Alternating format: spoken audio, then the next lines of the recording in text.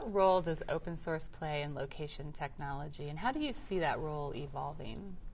I would say for location technology specifically,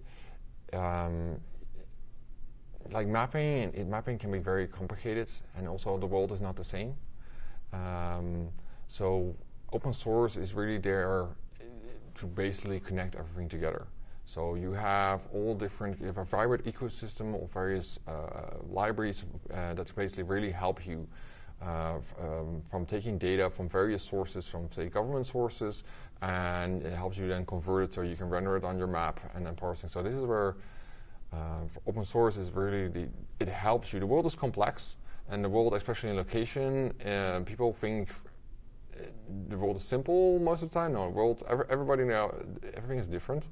And with open source, you can really get the right pieces to connect everything together and really create beautiful things and really get context out of your location and a better understanding of what is happening. And you can really use it to actually connect the various pieces together. And I see that the community is growing and growing, even Here Technologies. We're now slowly increasing our presence in the open source community.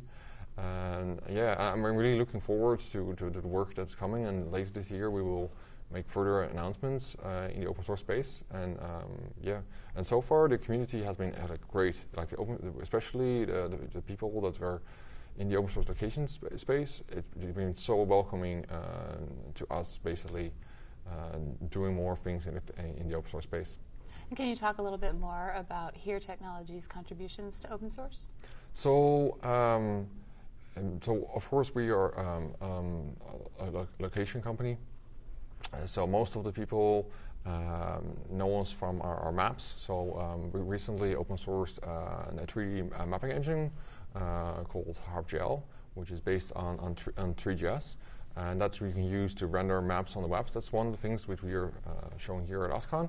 But we're also basically, as a company, we also want to be a good open source citizen. So we also have projects like, for instance, Open Source Toolkit, which is a project that allows you to see the licenses and security vulnerabilities for your open source, and it's completely open source. And then we have, in that project, for instance, we work together in another project called Clearly Defined. And so we're really trying to, and that project is focused on basically getting the open source data, all the licenses and scanning and all stuff. So what we're really trying to do is be a good open source citizen and really look at what can we do to help the open source community. And yeah, so far it has been great.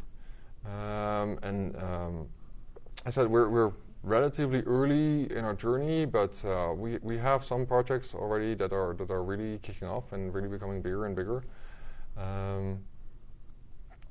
So yeah, that's our main projects that I would say, the two ones. We have a lot more, but that's the two ones that I mostly focus on for now. And so there's more to come. What projects are you most excited about right now? Most excited? I have so many things that it's really funny. Me as head of open source, you would think that I mostly do management and other stuff, but I am an open source guy. So I actually work and contribute on the project. So yeah, so my own, one of the own projects. So Open Source Toolkit, I actually contribute to that. I actually write some of the front end code, but also. As I said, I work on Clearly Defined collaboration. I work in the to-do group. So the to-do group is a working group under the Linux Foundation where companies work together in open source. So one of the things where I'm contributing to is basically really helping companies, specifically in Europe, to learn more about open source. There's no manual for companies or large organizations to do open source. So I'm contributing a lot to basically help these companies come on board, understand open source, what it's do. It's especially for companies, there are some other challenges that people might realize, like how do you contribute at a company at scale? What if we have thousands of developers that want to contribute? how do you do that? And so that's one of the things that I'm working together, and we really have a good collaboration. So other contributors to that space are Bosch, Siemens, SAP, and together with them, they were basically really trying to create a platform where basically companies that want to do open source but really do not know how to do it in first off, to really to say like, hey, here are other companies that already have done it. We have meetings every 90 days. Come and join us, and any question you have, you come join. So that's one of my contributions where I contribute a lot on documentation, on onboarding, outreach. So it's not only code that I contribute, but also like that is also, there's also the community aspect. Like not all contributions have to be code. You can also perfectly contribute by just contributing documentation or basically making the connections or do public speaking. Those are also contributions. Right. And so taking a broader view, how do you expect to see open source evolve over the next few years?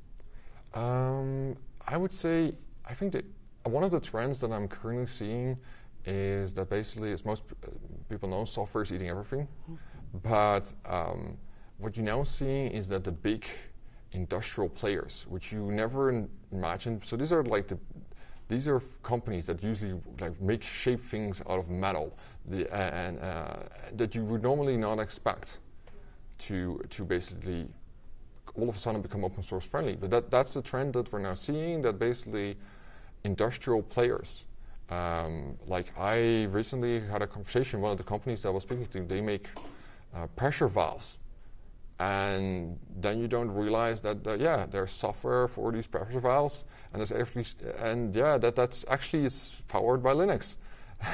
And so that's what you now see, is that companies that you would never expect, that you think, oh, this is all just metal parts and all precision parts. No, there's a lot of software involved, and you now see these companies also becoming aware of open source and understanding the importance of open source. So, and then what you then see is then the next thing is like things that you never imagine, like, oh, hang, this is now also becoming open source, and like, really, like, oh, I never expected that there could be open source. But yeah, it's like open source is the perfect method to collaborate together, and the world is a complex place.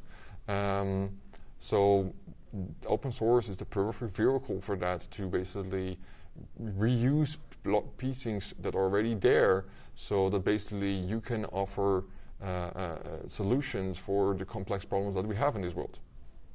Well, thank you very much for talking with me today. You're welcome.